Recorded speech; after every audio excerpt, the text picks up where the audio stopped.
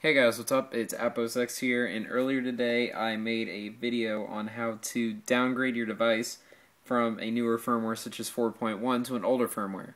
However, a lot of you guys have already had comments saying that you can't edit or save this file. So I'm going to go ahead and give you an option here. This will most likely work. Leave a comment if it doesn't. But if you're not the administrator of your computer, or if it's not working, then what you're going to need to do is go to this location of where the file's saved. You guys should know this from the previous video.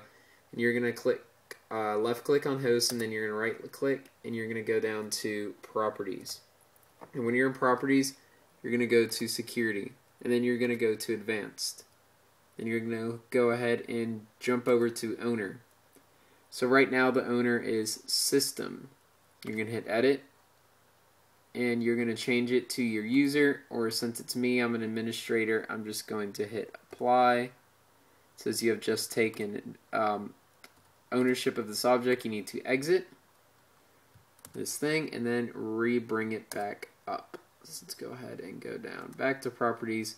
Since now we are the owner, we can go to security, and before, as you can see, if you're not an administrator, it won't allow you to modify the file.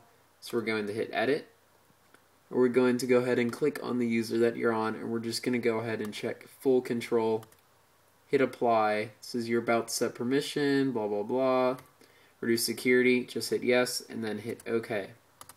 So now once you've done that, I already had permission on this file, but you will now have permission to read, write, edit, and basically do anything to the file that you need to do for the downgrading your iOS. So once again, this is only for Windows, and just wanted to help you guys out. But if it doesn't, leave a comment in the comment section below. I'm just trying to help you guys out, so don't get mad if this doesn't work. But give this video a thumbs up if it does work. Subscribe somewhere up there. Follow me on Twitter at AppOSX, and follow me on Ping too. And then go ahead and text me on my text now number if you guys need help. Thanks for watching.